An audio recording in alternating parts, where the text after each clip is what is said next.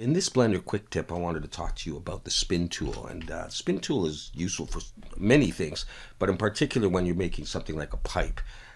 You can use it for making the curves of the pipe. You can use it for placing the bolts around it. So let's just do something real quick.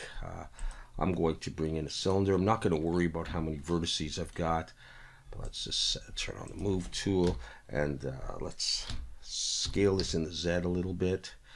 Like that. All right, so let's say we want to curve this pipe nicely over to the right. So what I'm going to do is press 3 and select that face, and Shift S, cursor to selected. Bring my 3D cursor there, and I'm looking from the front. And what you need to do is, with that face selected, I'm going to press N, and I'm going to come up to, let's see, is it Item, View, here, where it says 3D cursor. I'm going to move that along the X. So I'm just going to grab here and I'm going to pull this to the right a little bit.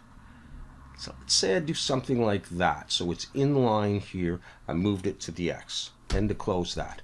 So with that selected, I'm going to scroll over to the spin tool, and that's this thing here. It looks a little bit like a pie with a piece taken out. Click that, and then find the axis that will allow you to rotate in a circle. So you see if I hover over that, you can see that it would spin it in a circle. So what I'm going to do is I'm going to just click and I'm going to start pulling, and I'm going to let go, and I'm going to open up this menu that shows up. The thing that you want to deal with is the number of steps, which is all of these segments. Now you may not want that many. Let me try 6 first of all.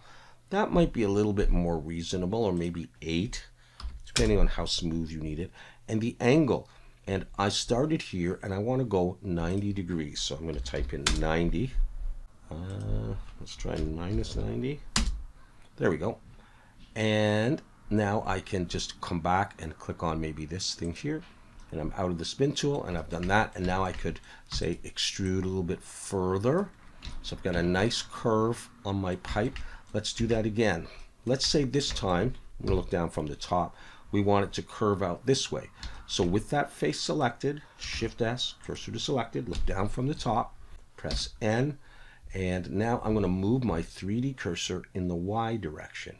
So I'm going to pull this, and if I go the wrong way, like, yeah, I could go that way, why not? I'm just going to pull it down a certain distance, close that. With that selected and my 3D cursor there, I'm coming over to the spin tool, and let's see which axis I need. That's the one that's going to make it go in a circle. Pull it out, and if I go too far, it doesn't matter.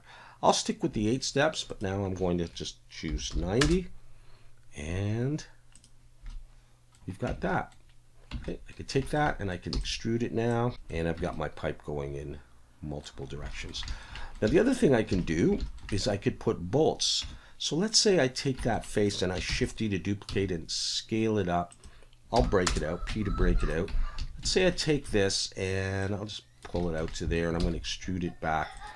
Let's say I want a connection there. That's actually a little bit big, but let's say I do something like that. All right, and let's say I wanted to put bolts right here going around it.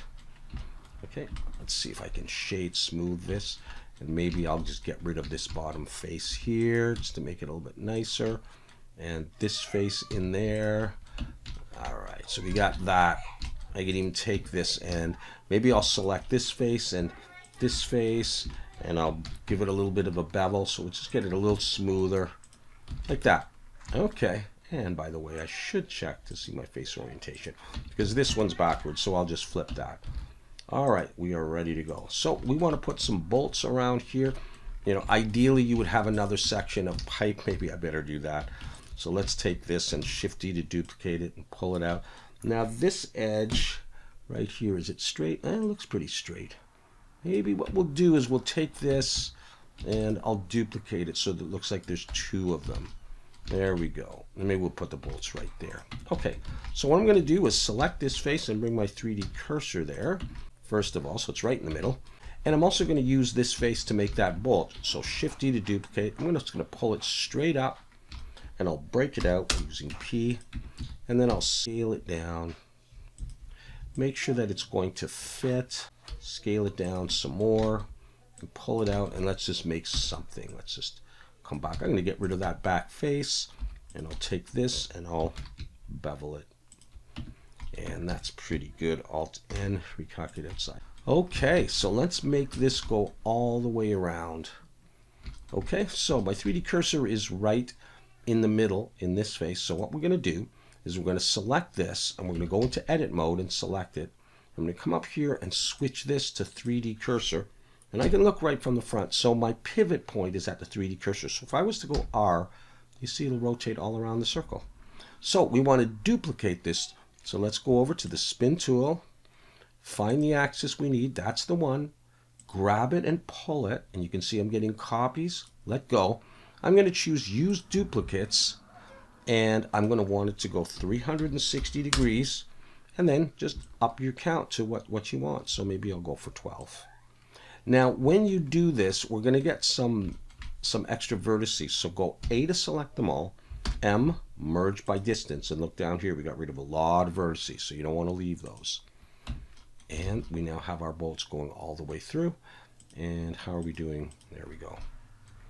Okay, now if I wanted to, I could take this, and I could join those, and then I could take the whole thing, Shift D, and I could take it, and I could rotate 90, and I've still got 3D cursor on. So let's go back to median point and just drag this in somewhere, and you know, I could have it there. You'd have to adjust the position pretty good because you got those bolts there, and you want to make sure that it looks equal on all sides, but you now have that. All right, so there's a couple of things that you can use the spin tool for.